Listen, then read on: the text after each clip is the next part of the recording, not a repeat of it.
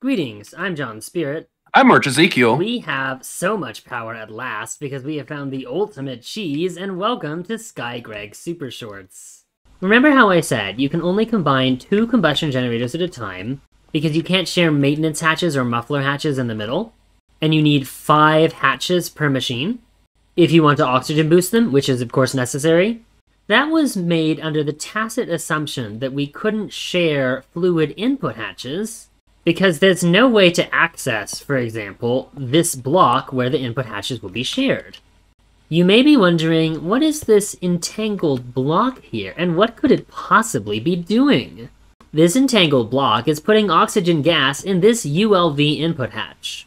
If this ULV input hatch were buried in between these 2 multi-blocks, then the entangled block could still put oxygen gas into it, which means we could share fluid input hatches between multi-blocks, as long as we used entangled blocks to access them. And that is why we have created a tower of 12 large combustion engines, each of which shares all of its fluid input hatches with another multi-block. All of the maintenance hatches and muffler hatches are on the outside of the tower. Shared horizontally between 2 multi-blocks are oxygen and lubricant, because export buses are pretty slow, but it's fine because we don't need much of either of those fluids. Shared vertically between different multi-blocks in the center are the input hatches for gasoline, which we are connecting up using our aluminum fluid pipes, because those are a lot faster. Due to reasons, half of these generators are running off of cetane-boosted diesel, which means they will consume our cetane-boosted diesel very, very fast. But that just means that the whole base will switch to gasoline, as it was intended to all along, one day. We're currently working on power storage, which we might do with a power substation, or might right now just do with some IV battery buffers. But since that's taking a hot minute, I'm going to talk about progression instead. In order to move into LUV, we need rhodium-plated palladium. Each 4 rhodium-plated palladium ingots require 1 rhodium dust, and you can get 2 rhodium dust for every 12 inert metal mixture. But that's 6 runs of this centrifuge recipe, which takes 25 seconds per run. So we're going to upgrade to an EV centrifuge for this purpose. At EV, we can make 12 inert metal mixture in 75 seconds. And the amount of rhodium you get from that is enough for 1 whole LUV machine. To get rid of the useless platinum sludge residue, I am using an item voiding cover, which I realized I did just stick willy-nilly onto a centrifuge full of incredibly precious materials, but thankfully it's smart and doesn't turn on until you press the on button. Once I turned on the item void cover with its filter, the platinum sludge residue disappeared. Alright, now this will run forever. This means we no longer need a recipe on this HV centrifuge making rarest metal mixture. Now you may be thinking, Jonathan, why are you making rhodium-plated palladium ingots, the LUV material, when something as simple as an LUV electric motor requires a fucking assembly line? The answer would be because I'm very dumb. So today is actually the assembly line episode. The assembly line is a multi-block which gets longer the more items you want to put in it. Every item input hatch has to be ULV, so it can only accept 1 item. One of the special ingredients required to make the assembly line casings is going to end up being ruridate dust, which is from ruthenium and iridium. And since both ruthenium and rhodium come from inert metal mixture, I might as well process them both at the same time. We currently already have a recipe that creates ruthenium. Making rhodium requires processing rhodium sulfate, which you get as a byproduct of making ruthenium tetroxide dust. So while I could create a recipe that makes rhodium sulfate and turns that into rhodium, I'm instead going to exploit the fact that rhodium sulfate automatically gets shoved into this HV electrolyzer. I'm going to create a recipe which ostensibly makes ruthenium. More accurately, I'm going to create a recipe which uses the products ruthenium tetroxide dust and carbon dust twice to make ruthenium. Since that causes 2 crafts of ruthenium tetroxide to occur, you get a total of 1 bucket of rhodium sulfate.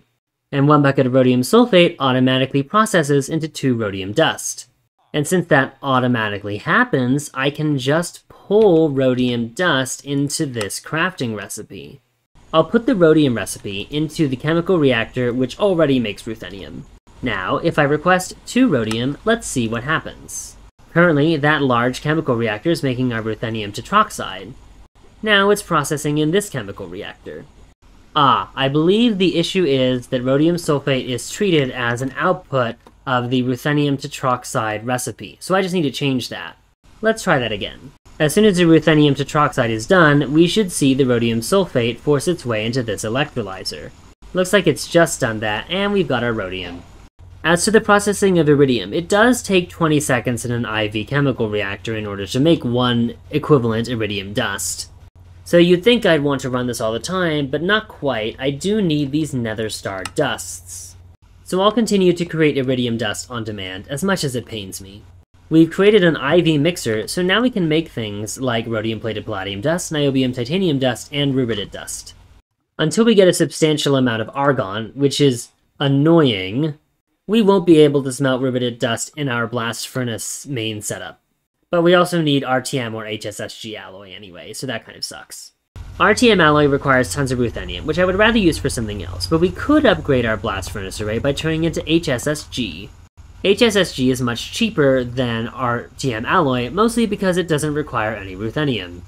Unfortunately, it does require an exorbitant amount of time in an electric blast furnace that requires RTM alloy, so if I start it now, it won't be done for 2 hours and 40 minutes. So I guess I'm starting it now. HSSG coils also require tungsten carbide, but we already made that. Tungsten carbide dust is just tungsten and carbon in an EV mixer. And you can even make it with nichrome. I have decided, after looking through all the assembly line recipes, that I'm going to go with a 9-length assembly line for now in order to make everything LUV. By far, the most expensive part of the assembly line is the assembly line casings. The EV circuits are, I guess, fine. The IV motor and tungsten steel frame I can live with. The HPIC chip is annoying, but the real progression problem here is the quantum stars we need for IV emitters. I have to actually automate radon gas. Thankfully, Arch is working on that right now. What I will work on instead is making nether stars. The implosion compressor is one of the steps in this process. It's a very cheap power multi-block, but it does require some HV circuits, which who cares? To make nether star dust, you need some of that precious rarest metal mixture, polytetrafluoroethylene, which we have, and calcium chloride dust. The calcium chloride dust can either come from sticking calcite and salt in an electric blast furnace for some reason, or chemical bathing scheelite dust. Previously, we've been using that to make tungsten. As a result, we've been shoving the calcium chloride into an electrolyzer, I guess because I thought I could just make calcium chloride again, which was kind of dumb of me. This is obviously too annoying to put into our blast furnace system. Since crafting storages retain items that are outputs of crafting recipes inside them until a crafting recipe is finished, if we set up a recipe that makes calcium chloride from scheelite dust, and then use that specifically to make nether stars, the calcium chloride dust won't get unceremoniously dumped into an electrolyzer before we can use it. So that's what we'll do. I'm putting this nether star dust recipe into the EV chemical reactor where it's required to go anyway. I've decided to combine the implosion compressor with the large inscriber simply because it's maximally convenient. The costs are negligible, I just want things to be easier. Arch has pointed out that using one HV energy hatch for 2 HV multi-blocks while you only have one singular MV generator pointing into a 4x battery buffer might be a little bit of a bad idea, because we might not be able to run both the machines at once. Thankfully, I have a solution. In order to make sure that these two machines never run at the same time, they are now sharing input bus. This pattern provider is set to lock crafting until primary crafting result is returned. It's going to have the recipes for both the logic processors and the nether star, so it is impossible for these two machines to ever run at the same time. This is very dumb. And the multi-block has formed. Alright, we can now make us some nether stars. It looks like the system is indeed storing the calcium chloride instead of stuffing it into an electrolyzer to destroy it and ruin it forever. And the implosion compressor should run momentarily. Hello, within the confines of this video. And the implosion compressor should run momentarily. And the implosion compressor should run momentarily. The one problem with this is that the ULV output bus can't store both dark ashes and nether stars, so I need to turn it into an LV output bus. That solves the problem. While I continue to wait for Arch to finish uranium hexafluoride, I'm working on fixing our blast furnaces with our lovely new IV dynamo hatches. I just need some extreme voltage transformers to turn the IV power into EV power and power my blast furnaces. If you recall, we originally meant for each combustion generator to power 3 EV blast furnaces, and then to have these remaining 8 combustion generators fuel the remaining 2. The remaining 2 are basically plug and play thanks to our high voltage 4x transformer, which already deals with the issue of needing to take 4 amps in on any given side. This is Arch's system to make uranium dust. The recipe takes 40 hydrogen gas and makes uranium dust. 40 hydrogen gas gets shoved into this. Can this bronze drum even fit it all, Arch? For some reason, it just works. I will not pretend to understand the esoteric workings of GregTech and AE2 in the same room. Anyway, all that hydrogen gets shoved into an advanced chemical reactor, which takes fluorine from this aluminum drum. Yeah, no, I guess it's just working. That makes a bunch of hydrofluoric acid, which gets dumped into this advanced chemical reactor with excess fluorine and uraninite dust. The uranium hexafluoride gets turned into both depleted and enriched uranium hexafluoride and slowly dumped into this electrolyzer. As it so happens, this electrolyzer makes fluorine in exactly the same amount that this system used it, so that fluorine gets dumped back into this drum in a perfect fluorine loop. We get the uraninite dust for this system from nether uraninite ore in an electric furnace. The fluorine loop is the reason our recipe only uses hydrogen. We decided that the cost in hydrogen was acceptable considering radon is basically just a crafting ingredient once in a while. It was simply not worth setting up a massive distillation tower just for radon. To make the 16 quantum stars we need for our 9 size assembly line, we need to shove another star and radon gas into a chemical bath. I'm thinking of using the HV chemical bath, but the quantum star recipe does take 96 seconds, so it's gonna take a good 25 minutes basically in this chemical bath. But I don't know if I really want to use 12 minutes of EV power in the EV chemical bath. I think it's fine. It's not like we need the quantum stars right now. 16 quantum stars. Oh, we're missing air. Alright, we also needed enough plutonium in the system, but now we can finally start the relatively long craft. Since we're about to head to bed before we finish up this episode later, we finally decided to start the recipe for 16 Labatronic energy orbs. I think we actually need 2 more, which Arch is queuing up as well, to make our power substation. And now Arch will tell you how all those recipes work. The next thing I want to cover is how we made these IV Labatronic capacitors. They're used in the power substation multi-block. We'll cover what that's for soon. The IV Labatronic capacitor is made of the Labatronic energy orb and a tier 1 capacitor in a canner. The tier 1 capacitor is made in an assembler with various ultimate parts. Ultimate is just nickel dust, chromium, cobalt dust, and molybdenum dust in an EBF at HV tier. The Labatronic energy orb is a doozy, however, requiring fiber-reinforced printed circuit boards, MPIC chips, engraved Lapitron crystal chips, nano CPU chips, fine platinum wire, and platinum plate. You may have noticed by now that the circuit board is also used to make quantum processors. But as it turns out, everything we needed for circuits also happens to be needed for Labatronic energy orbs, so we're already prepared. The new ingredient, the engraved Lapitron crystal chips, are made in a laser engraver with a sapphire lens. You get 3 Lapitron crystal chips for 1 Lapitron crystal, which is the EV tier battery. We automated this in a previous episode, so it was really easy to get the IV Labatronic energy orbs up and running. However, energy orbs take so many Lapitron crystal chips, and we wanted 18 energy orbs to start, so it took a really long time to get everything crafted. But they are canning as we speak. Behold, the promised substation. The Labatronic energy capacitors are now here. The palladium substations were probably one of the most expensive parts of this, largely because of the iridium. The palladium you can just get using palladium ore, which you just melt, and then you have it. One thing we've done with our amazing so much IV power is run an LUV blast furnace, pretty much constantly. The last very interesting thing we discovered is that multi-blocks like the large chemical reactor overclock 4 times for every energy tier.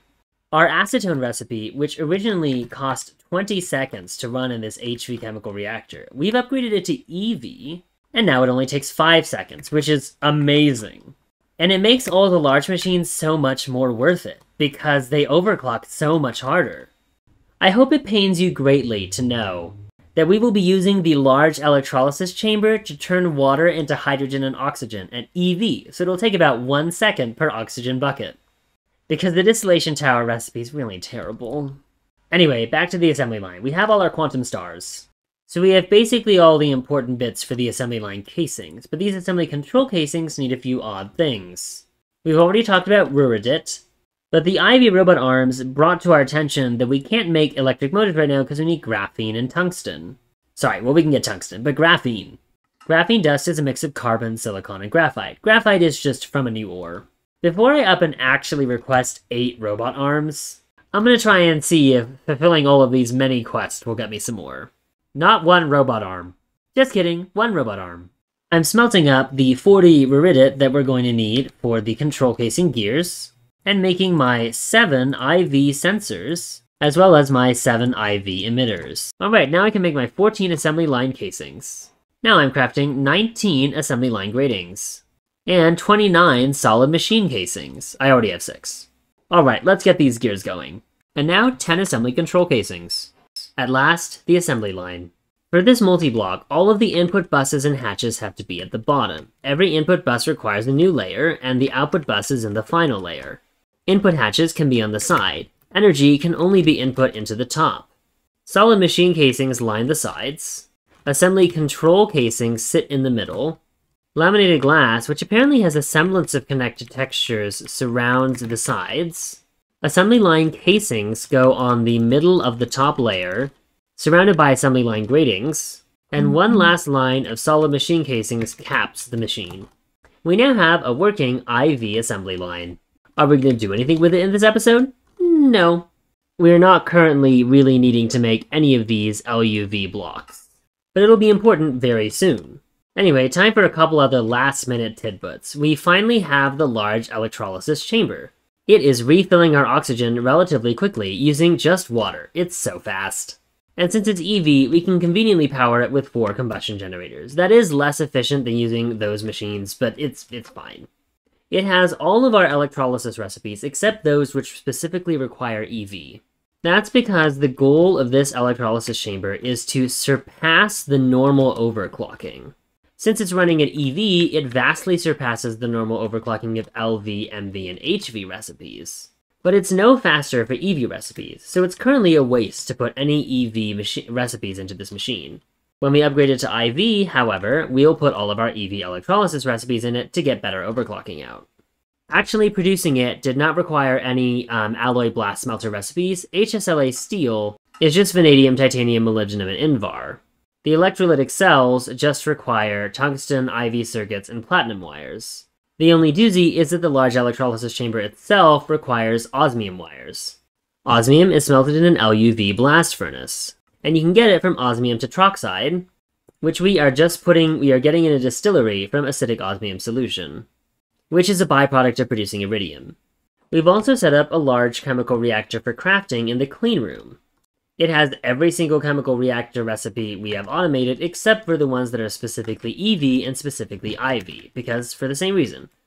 This is an EV large chemical reactor. One last thing you should be aware of is that the process which makes iridium, we discovered, absolutely gobbles hydrochloric acid. So one thing we're going to do between episodes is make sure that there's a dedicated hydrochloric acid producer for this system. For now, however, that's it for today's episode. As always, if you have any feedback, we'd love to hear it. We hope you enjoyed!